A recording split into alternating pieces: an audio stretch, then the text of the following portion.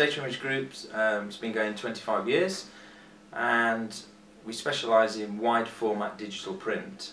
We service 2 or 3 market sectors really, one of those being point of sale, exhibition, and the other being retail. We've been using Connect now for 4 years. We were one of the early adopters of the software.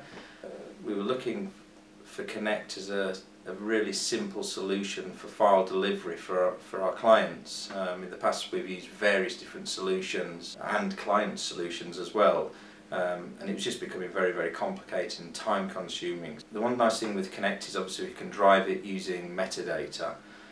So with our standard connector that we've created for our clients, the client has to populate some fields. Then once the file's delivered to us, we can then drive that through Switch to set presets and to move that on through automation in the workflow. Now what we're working on is specific connectors for specific clients' needs and requirements, where we need to pre-flight check something, in a little bit more detail than we would with the generic connector. One of the issues that we reported back to Enfocus in the discussion group is that sometimes clients don't have a good understanding how to generate a PDF file.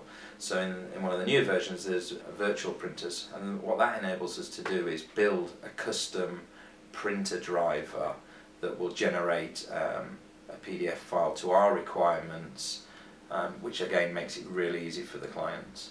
I think one of the great things about Connect is that it's been quite a progressive development since its launch. So there's been lots and lots of new features that have come into the product. What it enables us to do is they get integrated into the software, and then what we can do is start to deploy those to customers in a controlled manner to test those features. When buying software, it's really important that we're buying from a reputable company, somebody that's been in the industry for a long time, that's going to be there in the future.